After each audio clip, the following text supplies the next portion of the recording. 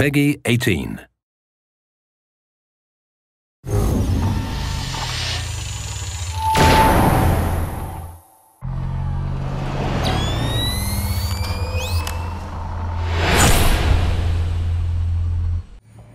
Hey, I'm Zach Cooper, your Splinter Cell community developer. I'm joined, amongst other people, by Jeff Eleanor, level design director on Spies vs. Mercs. Jeff, we are playing Spies vs. Mercs Blacklist, and what that is exactly is 4 versus 4. We know that much. Can you maybe give us some details as to how this differs from the Spies vs. Mercs Classic, which we've previously shown off? All right, well, this is Blacklist Edition. So for starters, we got more people in the game. We're playing 4 people versus 4 people. And in Blacklist mode, it is really about the different relationships between the presets and the classes and the different loadouts that you can have and carry into the game. It tends to be a little faster paced with more people as well. All right, so now how does it work exactly in terms of the general approach to Spies versus Mercs? I mean, you know, we've got Spies in third-person perspective, we've got Mercs in first-person, but what does that exactly mean for the player experience? Obviously, they're very, very different. So as a mercenary, you're searching the environment. Well, I'm going to die here. Your job is to use what you're good at, which is shooting and you know, sort of the insane damage that you can provide. As a spy, you have the third-person experience, so you can see the environment and use it to your advantage. Now we're looking at your screen right now. You're in the respawn screen. As you can see, you're about to come back to life. I'm coming back in to try to keep my buddy, the hacker, alive, and yeah, and that would be me. Over. I just bit the dust. You failed me, Zach. So, what is your preset loadout? Who have you chosen, and what's that all about? Right now, I'm playing as the Predator, which means I have the ability to temporarily cloak and become invisible, which is useful because I want these guys to not see me as I move way over here. But now you're not obviously completely invisible when you've got your digital ghillie suit intact. That's correct. What are the weaknesses when you do use that? Well, the digital ghillie suit lets me become largely invisible for a short period of time, and also if enemies have the disruptor power or anything that affects my electrical abilities at all, they'll be able to make me visible. Okay, now we just saw you just initiated the hack. What are the general philosophies or good quality strategies that you should stick to when you are specifically the hacker? Uh-oh. As the hacker, my main thing is I don't want to go near the enemy. Oh boy! You know, I only want to engage when absolutely necessary, and my role is to stay alive inside the zone. So now, when you are on the Spies team, you've initiated a hack. So when they spot me, like right there, I'm gonna try and get out of dodge.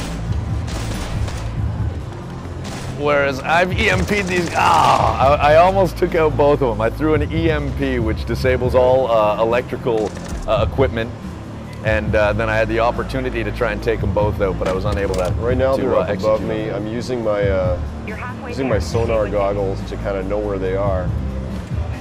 There's a third Merc coming in, so somebody just saw me. So I realize now that this isn't going to be quite as easy as I had hoped as far as concentrating on the game while interviewing you, Jeff Eleanor, level design director. But I am going to drop down and kill this Merc right here, which you can't see because we're watching Jeff's screen. So what we're doing right now is we're trying to support the hacker. And you indeed are the hacker still, Jeff. And you can see at the top of the screen that we are at 88%, upwards at 90. And I could run around as I did as a decoy, try and you know, generate a little attention away from the hacker. Because all you basically need to do, correct me if I'm wrong, is sit pretty until that hack is complete, like is the case. Exactly. At this point, you know, we got close for a minute there, and Merc got close to me and spotted me. But basically, what I'm doing is not being where he expects me to be. I'm going to take this guy out using the death from above. And death from above is really one of the hallmarks of the Spy's strength. If a Merc walks directly underneath you, you can drop down on him and kill him exactly the same way you can in the single-player game. As I was just able to do, and now I'm going to initiate a hack. All right, so where are we exactly? What is this level? What's it all about? And talk to us about some of its features. We're playing in the particle accelerator, which is basically supposed to be like a scientific research facility, and you know, sort of the kind of place that you know these guys aren't really supposed to be playing in. It's a really unique location, sort of modeled after and inspired by sort of scientific particle colliders that exist in the real world today. And excuse me while I hide. Whoa, whoa. Oh boy. Oh, tried to rush a Merc head on. Yeah, Always I'm a in bad trouble idea. here. I'm the hacker, and I got like 3 Mercs bearing down on me. Right. So talk to us about what we're seeing there in your respawn screen. In the respawn camera, on the spy team, I can switch between my teammates and see what they're doing. Oh boy. Oh boy. So for example, I can see that you as the hacker are failing me. And now there's going to be that brief window, the 14 seconds, for the spies to restart the hack. But there's a lot of Mercs in that area.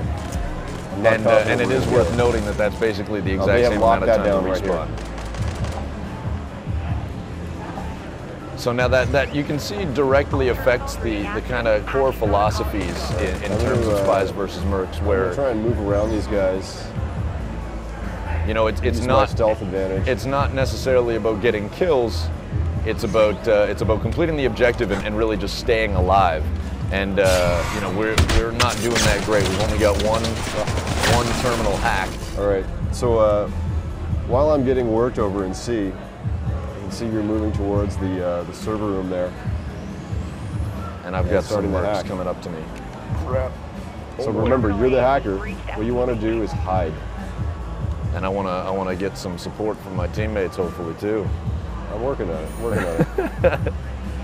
Oh boy. Particle Accelerator has all these great routes for the spy up in high areas of the map.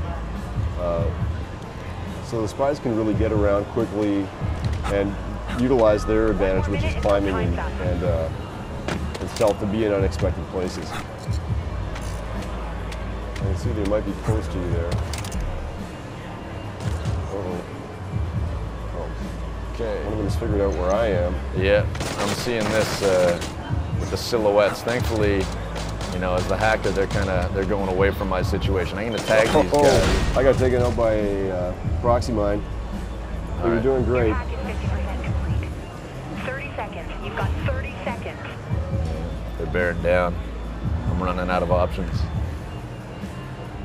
Oh, that's not at all what I wanted to do. Remember, you can climb up high on top of things, be in unexpected places. Okay. 10 seconds left. We're at 75%. Now remember, the clock is going to get extended.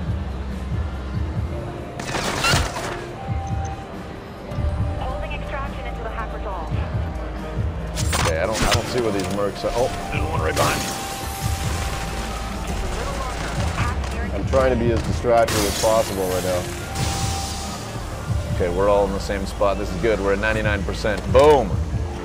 That's round 1. All right, so we'll delve into how the gameplay changes in first-person perspective when we take on the role of the Mercs in part 2 of this Spies vs. Mercs Blacklist feature from San Diego Comic-Con.